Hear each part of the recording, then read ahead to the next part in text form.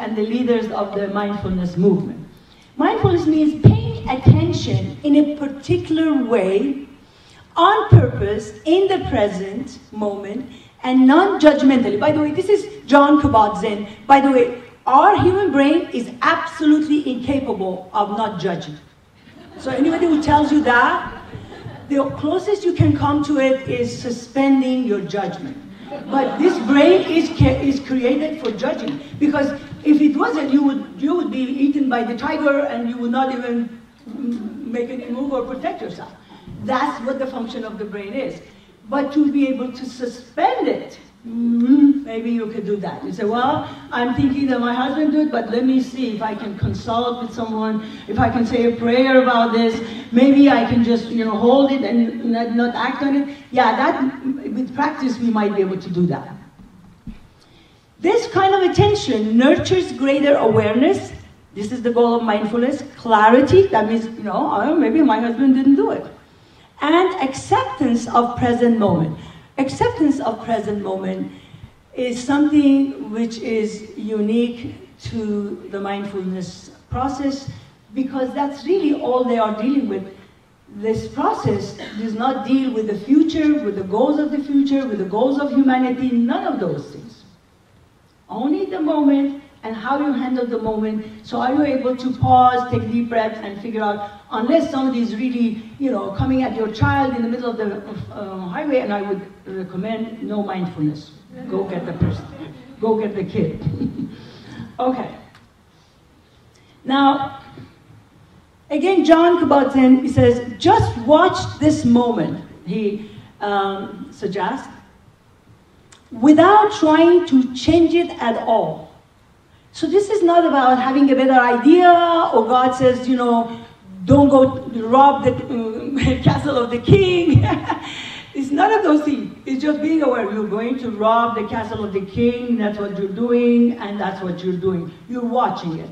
You don't judge it, you don't say this is good, this is bad, that's all you do. And it says, then what do you feel? So a great deal of attention to our feeling. Am I feeling anxious? Am I feeling calm? Am I feeling peaceful? So you become good in detecting one of the parts of your system that gives you signal, which is very important, by the way. That is used in therapy. Actually, when I started my practice, all they wanted to know is how people were feeling. I said to myself, my goodness, I come from a culture that they value the way we think. So is anybody interested in the way I think? And they were not. At that time, cognitive behavioral therapy was not yet anything, so nobody was interested. All they were interested was feeling. And now, by the way, for those of you who have happened to visit a therapist, which is wonderful because they are there to help us, they are becoming to second thought this extraordinary, unuseful notion of, okay, how do you feel? And then leaving the person in the rut of how they feel. Okay, fine, they feel upset. Well, what are you going to do with it? That's the question. So, so what do you hear and all those things? So that's the notion of it. And so as a result, you're going to be have the notion. There are 300 kind of feelings in the English language. And by the way, those of you who visit the writings and let's say long obligated prayer, there are mentions and references to feelings that you do not see in any other place, such as, my heart melted within me and my blood boiled in my veins. You do not find that anywhere. So really, learning how to tune ourselves, how to tune our emotions to the spiritual realm is taught to us through the writings. So that is our tuning fork, to know when to be sad, when to be happy, when to be high, when to be low, not the material waves that come and goes, and it's really of no consequence or not much of a consequence. So that's why Baha'u'lláh tells us, he says, obey my commandments for the love of me. So if we don't know what is love of him, we will not know how to obey him, and we will not obey him. So those of us who are dull in our ability to really recognize our emotions, we will not be able to really be very good lovers of the beloved. We can't, because we just don't have what it takes. Because the relationship with Baha'u'lláh is not a cognitive relationship, it's an emotional relationship. And when we don't have this emotional relationship, we don't do very well in our marriages either. Because we can be hijacked by other things, and if our beloved partner comes and says, you know, that makes me really upset when you're driving so fast, I get nervous. We say, what the heck, you know, I'm not doing anything, I'm just going, you know. You want me to just do it your way? So we would defend ourselves. We don't say, oh, I'm sorry, I'm making you feeling uncomfortable, I don't want to do that. You know, which is really walking with the other person, feeling with the other person, having empathy, cognitive empathy, emotional empathy. These are things that we develop when we read the writings, when we read the prayers of Abdu'l-Baha, when we go to the, we stand up with the obligatory prayer. It says, make my prayer fire, that we burn away the vein that has shut me out from that beauty. We are going in chase of his beauty. It's an emotional journey. It's not a comedy journey. So knowing our emotion and having a recognition of our the mystical feeling, it's absolutely necessary for us to travel with Baha'u'lláh and travel with Abdu'l-Baha. So now, for those of you who are, and I have people ask me, by the way, oh, I'm going to go to a meditation weekend, and what do you think? And they have all kinds of notions about the going in there and completely blanking their mind, well, I tell you something, they go over there and they're going to be big, very surprised. The unrush of just garbage comes out of their brain, because that's how our brain is. So it's like, do I have garlic breath? Is there enough oxygen here? Or my leg is about to fall off. I wonder if I can, you know, I'm going to faint. Yeah, these thoughts are going to come. But in mindfulness, you're supposed to just watch it. Some mindfulness processes, you just watch what's happening. And don't get perturbed, don't get upset, just let it happen. Okay, the waves are happening over there, you're standing over here, you're watching it. Another type of mindfulness practice, you bring your mind back, like a yo-yo. You say, oh, no, come over here, and that's not, you know, on the breath. You just keep your focus on the breath. I don't want you to be running around. And so this practice of bringing it back to the breath, hopefully it will calm the mind, calm the brain, and then it will be focused for a few seconds. But not longer than that. So you have to be really realistic about this whole notion, not to get perturbed that your mind is not going to stay still. And so there is another kind where they claim that mindfulness really deals with depression, anxiety. One of the wonderful scientists, Daniel Goleman. How many of you know Daniel Goleman? Daniel Goleman, I would definitely suggest you read his 3 classics. One is Emotional Intelligence, one is Social Intelligence, and the newest work is Focus. It's about attention, attention deficit, what's happening to our attention, multitasking. Brilliant, brilliant work. Daniel Goleman talks about, do not ever think that mindfulness practice will be a substitute for psychotherapy. Absolutely not. Why? Because just observing yourself doing crazy stuff is good, but it's not going to teach you what not to do and how not to do it. And a therapist's job is to do that. However, I believe that many of us can use the writings. We do use it regularly in meditation and in reflection, in consultation, and also in consultation. We learn a lot of wisdom, because the greatest tool to come closest to the truth in this world is what? Consultation. There is no other. Coming close. We're not going to ever know absolute truth or wrong or right, But when we have consensus in consultation, we have come closest. So respecting that tool of consultation. Now, the light is on it, but you can see how thousands and thousands of people come together in different parts of the world in the name of mindfulness. But there is something very unique about it, which is different than this gathering here. What do you think is the difference? We're united. They are, each one of those people are really trapped or secluded in their own thought process, separate from the rest. They have no idea what the values the person sitting next to them carry.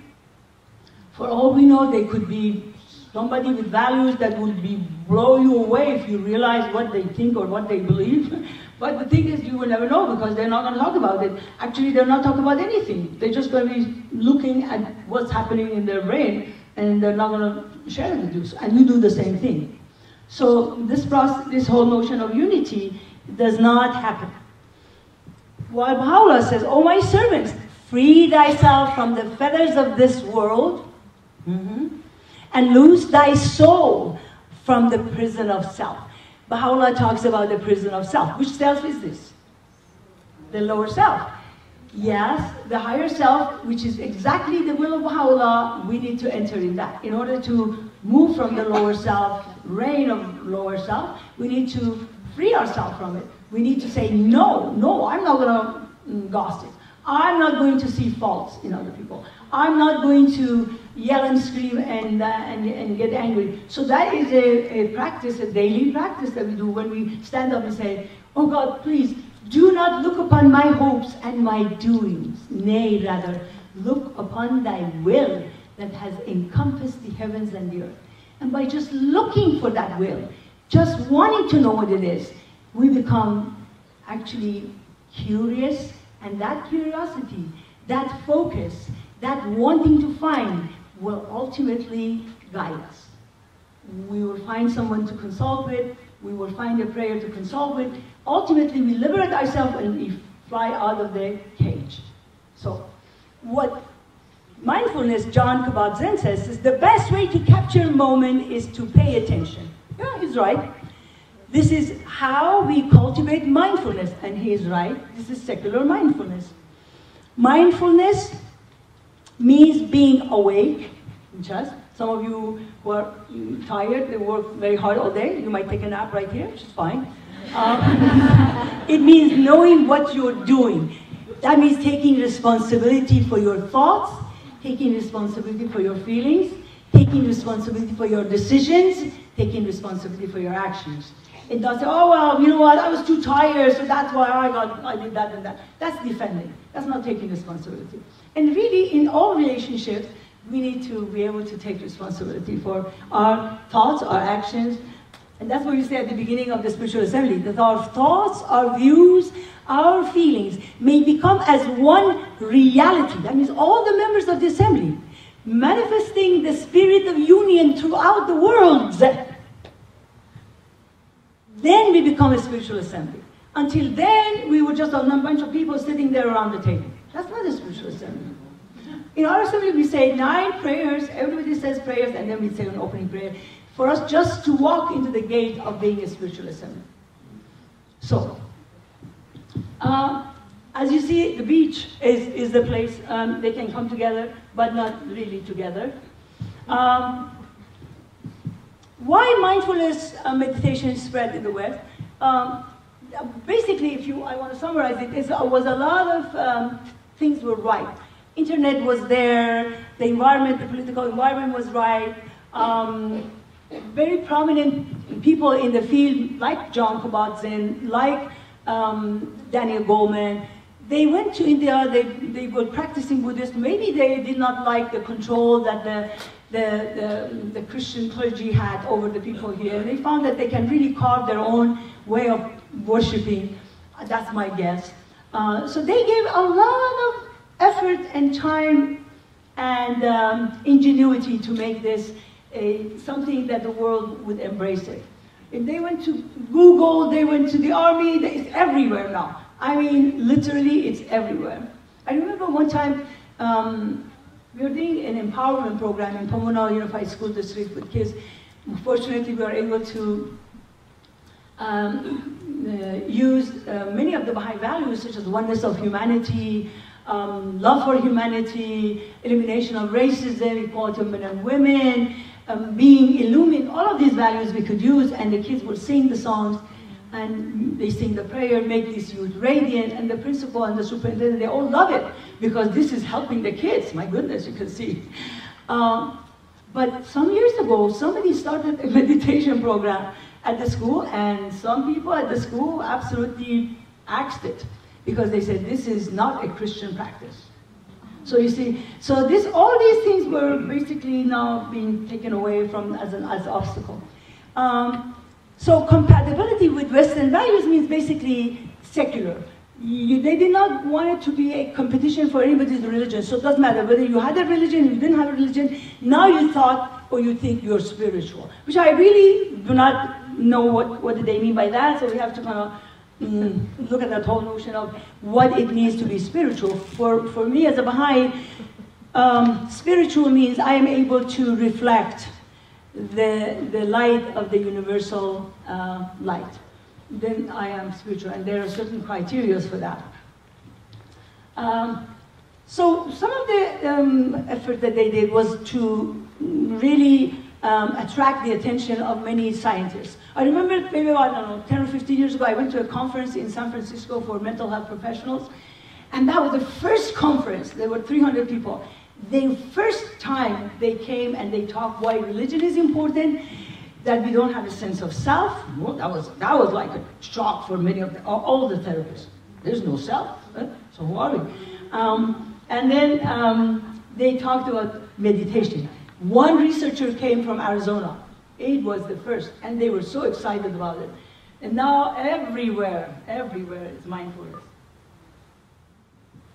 So the physical aspects of mindfulness, I don't have any really argument about it, because science looks at it and it comes down, but definitely claiming that it's dealing with post-traumatic stress and depression, oh, absolutely not. And science does not at all support that, so therapy has to come into that.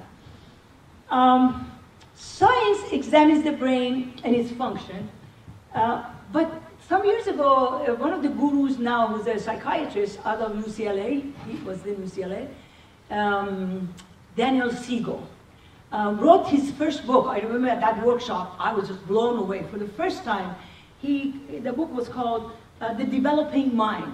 For the first time, he separated the mind from brain. Oh, I was like tickled. I said, wow, that's nice, really nice. I especially asked him, I said, you really are really separating the two from that? Because up to now, everybody was saying that they are the same. He said, no, this is it. And he became one of the really people in the frontier of mindfulness. And he had to be walking very, very carefully, because they could axe him. But now, the ground is safe. So our brain is designed for some near threat, as I said. This is Daniel Goleman.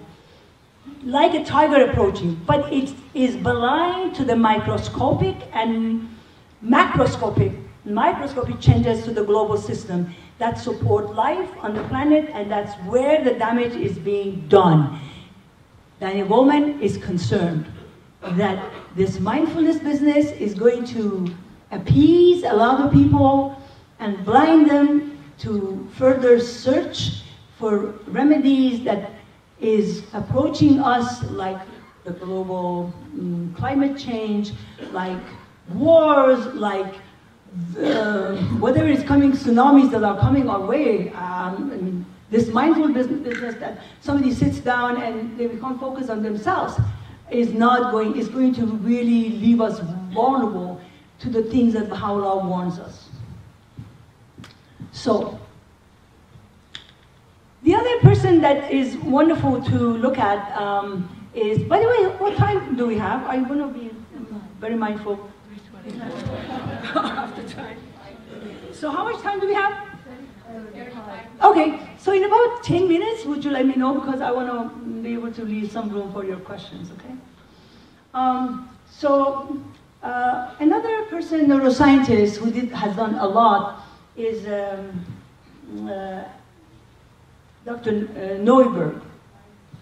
And he wrote this book called How God Changes Your Brain. Basically, the gist of it is this. Whoever is your God, if your God is money, if your God is angry, if your God is kind, if your God is someone who basically, the minute somebody does something wrong, they're going to send them to hell. Whoever is your God, your brain is going to become that. Because none of us, he explains it, none of us really have the same kind of God as everybody else.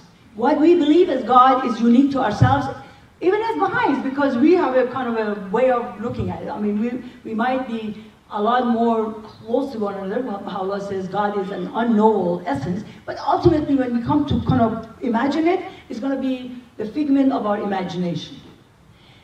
For the Baha'i revelation, the believers at least have the willingness to sit together and listen to one another. They're not intimidated by each other's image of God. But my goodness, don't you dare to go and talk to somebody else who's coming from a belief that you're going to be challenging their way of looking at God. They're not going to be happy. I went to a funeral just a little while ago, not very far. This was a Muslim funeral, and I had no idea. They told me that there's the cemetery specially designed segments to every religion.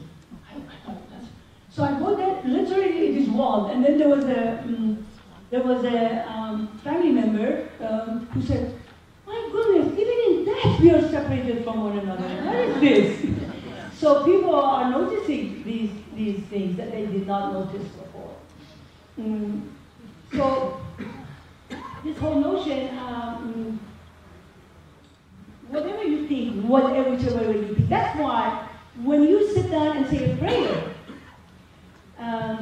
let's say long obedient prayer or a hidden word, as you're saying it, as you are diving into the metaphors in that prayer, your wiring of your brain is starting to change. Literally, that's transformation. So don't underestimate the power of that transformation, especially with attention. When mindfulness came to the West, one of the things that was left behind, this is Daniel Goleman, who himself is a very practicing Buddhist. One of the things which was left behind was the ethical dimension which underlies that technique. The technique is, in isolation, can be used to justify anything, even violence. That's Daniel Goleman saying that. I think the Dalai Lama's take on this is quite interesting. What he says is that the secular use of mindfulness is not going to make people saints or change their values, but it's going to lessen their suffering.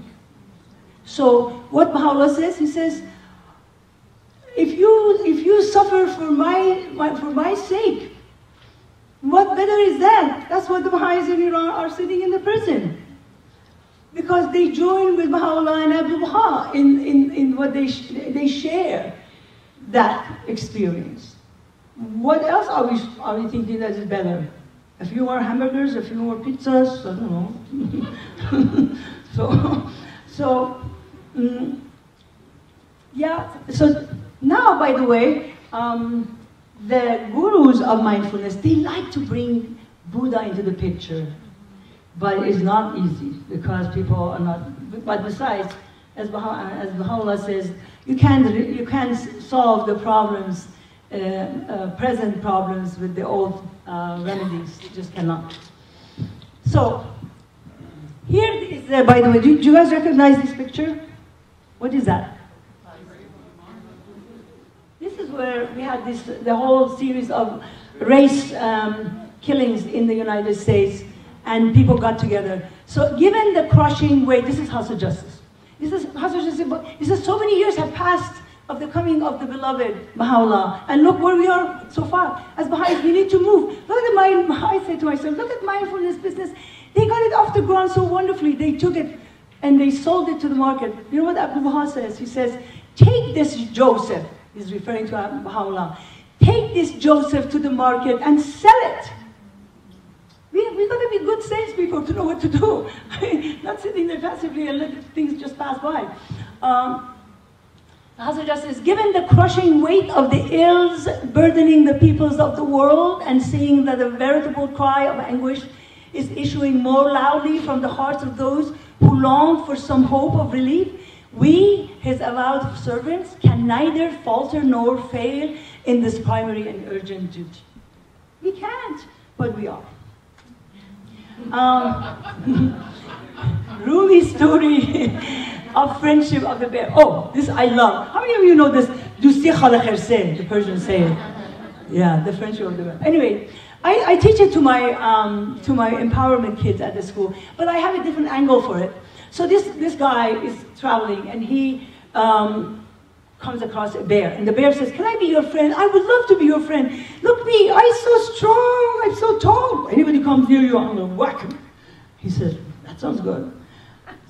Some friend, why not?" So he says, "Come along." So they go. So halfway he's tired, he wants to rest, and the bear says, "Don't worry, you just go to sleep, I'll stand guard." He says, "Okay." So after a while, a fly comes and wants to sit on his master and just shoot the fly. And then for a few seconds later, the fly comes back again, as the flies are, very persistent. You should learn from them. So he said, "Shoot." And anyways, so finally, the bear is really getting angry. He is mindful of the fact that he's angry, but he is angry. He's not going to change it. He's going to keep it, because that's going to be useful as an ammunition. Next time this fly comes, he's going to have it. So the fly comes and whoop, sits right there. And the bear is ready. He's got a boulder in his hand, and there he goes, wham! What do you think happens to the fly? The fly flies. What do you think happens to the head of his friend? Smooshed. So basically, I think Rumi is saying, you know, we have these two people within us. We got a bear, which is no brain and all fours. and then also a man who's supposed to have spiritual insight and that kind of thing. He didn't exercise it. He says, you know what, you're traveling with this bear all your life. You better not let it be the one who's guarding you, because your head is going to get smushed. And your marriage is going to go out of the world.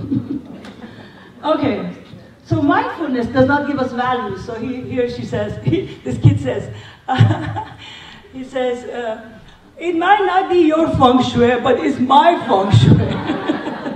And all of you have kids, you can relate to that. Because human brain can only grasp a vague notion of what actually exists out there. And we document, this is Andrew Neuberg, how God changes this neuroscientist. He says, we document how the brain uses its perceptions to build useful models of the world, other people, morality, and God. That means each one of us, every human being out there, is using their own useful model of reality, which does not agree with us. That's why we have the problems we have in the world. Everybody is in disagreement with everybody else. Because that's why religion has become the cause of disunity, because each one of us have a God we worship that is ours. And Andrew Neuberg acknowledges that. Baha'u'lláh has come to take that away, to erase that, to help us to join. So, Baha'u'lláh, this is from Abdul Baha, he says, some thoughts are useless to man. They're like waves moving in the sea without result, but if the faculty of meditation is bathed in the inner light and characterized with divine attributes, the results will be confirmed. So we need to turn to the writings, really, in order to make our mindfulness and meditation being guided. It's like, you want to have an orchestra, what do you need? A conductor. Have you ever seen a whole bunch of people who play beautifully but come together, no conductor? It's chaos, right? And that's how our world is. The other thing which I really would like for us to appreciate, this is a story from the Islamic dispensation about a Arab, a Bedouin, who comes across in the desert, across a little pot of water, just a little well full of mud and everything. And he had not seen water for such a long time. To him, it's so precious.